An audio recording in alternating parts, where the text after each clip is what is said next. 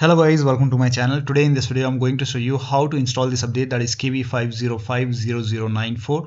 So when you go to Windows Update, when you click on check for update, if you don't see this update coming up, so in my case I did not see this update in Windows Update. If you don't see it over here, click on check for update. If you see it, install it. If you don't see it, in that case you can copy this link. The link is provided in the video description.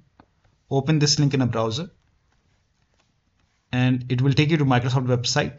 Now over here you can write down the name of the update, that is KB5050094, and then paste. Once click on search over here, and then you will see update over here, and this is applicable for version 24H2. So if you have 24H2, you can install this update.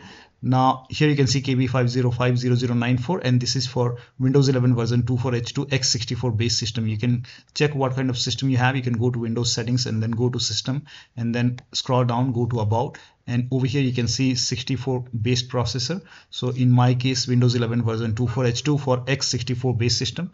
Now you can click on download, and now over here you will see KB5050094. You can click on it, and once the download is complete you can click on this file and then just follow the on-screen instruction. Once you click on it, it will just install the update. So in my case it's already installed, so click on it, install it, and then it will be asking you to restart your computer. Restart is a must after this, and after the system restart you can go to Windows Update and go to update history, and you should be able to see this update installed.